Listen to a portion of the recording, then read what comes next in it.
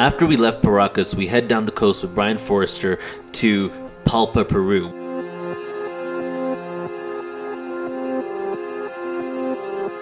We were on our way to Nazca. We went to Palpa, Peru and took a look at the petroglyphs there.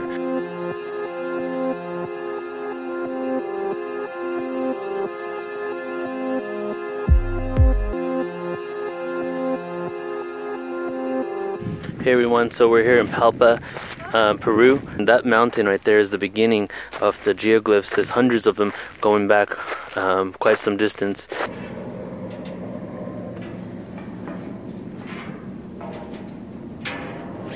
These were made by the Paracas culture.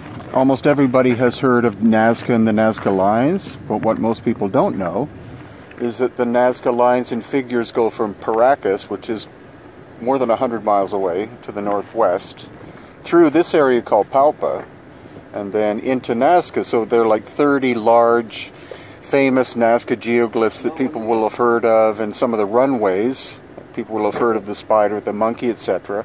But on the tops of these mesas, and also on the side of this mountain, there are more than 1,000 smaller figures. These are anthropomorphic. It's almost like they're part human and part insect or something. So that shows us the mentality of the Paracas people was much more artistic and mysterious than the Nazca. But the Paracas are this mysterious culture with elongated heads who made all of these strange figures like this. The question is, like, why did they create these and what did they represent? The petroglyphs in Palpa are distinctly different than the ones in Nazca. The ones in Nazca were made by the Nazca people. The ones in Palpa were actually made by the Paracas people. They both existed at different times, however they coexisted for a certain period of time. These elongated skull people that were another species that coexisted as a humanoid on the planet with us at a certain time in history. Who were these people and why were they drawing petroglyphs on the top of mountainsides? So in Nazca, a lot of these lines are actually on the ground, so you can see them from the ground. But in Palpa, many of them are on top of hills, on top of mountains. So not only did they have to get up there, but they weren't even attempting to let it be seen from the ground. They were just specifically for whoever was above them.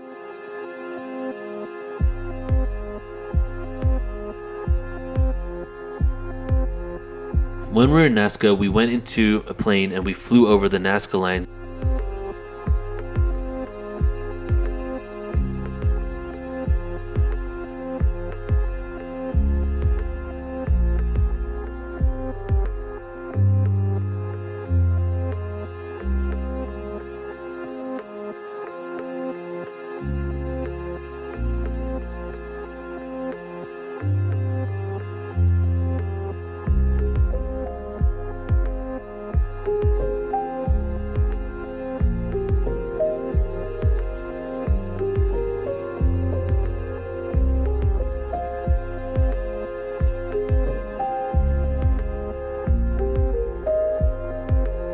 The Nazca lines have become world famous, of the petroglyphs, of the monkey, of the spider. The Nazca lines are very much of regular common items or animals that we actually know of that exist.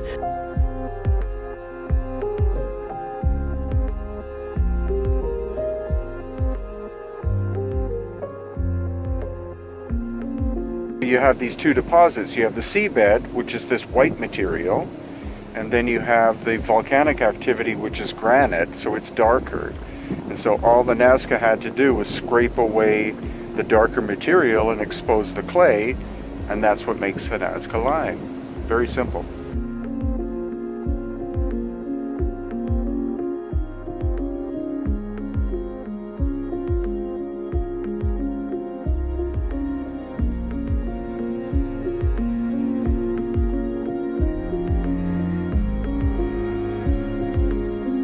Stay tuned, we're going to upload more videos on our YouTube channel and take a look at the different things that we found here.